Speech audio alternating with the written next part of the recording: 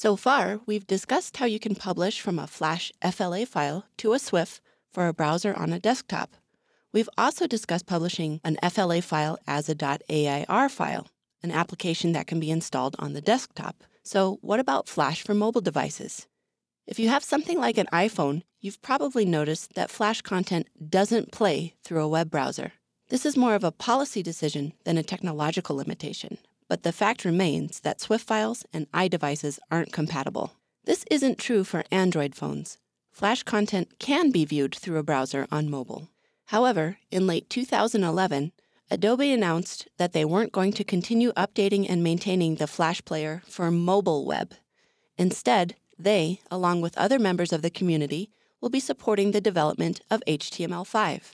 Now, just because the Flash player for mobile is not going to be actively updated anymore doesn't mean it suddenly disappears off devices that already had it. Your Android phone will still play Flash files just as it did before, as long as your Flash player from before is still installed. But going forward, if you want to build for users purely on a mobile web platform, you should consider that and maybe even use something else besides Flash.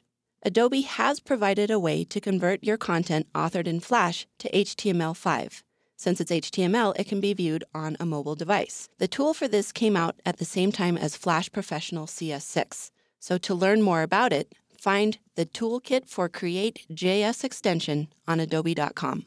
But of course, there's more to mobile than just browsing the web.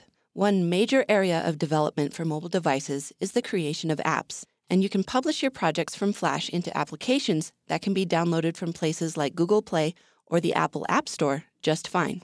Apps are not SWIFTs that are viewed through a web browser. They're Flash content that's published through the Adobe Air platform.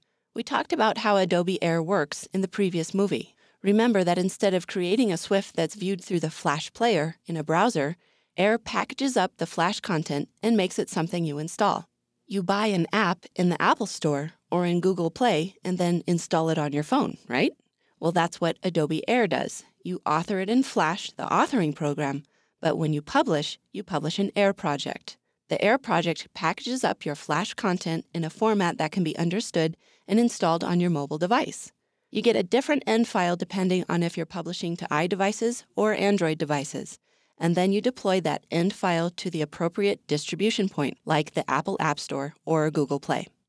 The point is that creating apps for mobile in Flash is definitely something that you can do. There are other courses in the lynda.com online training library that focus specifically on Air and developing Flash for mobile in particular to help you with those topics.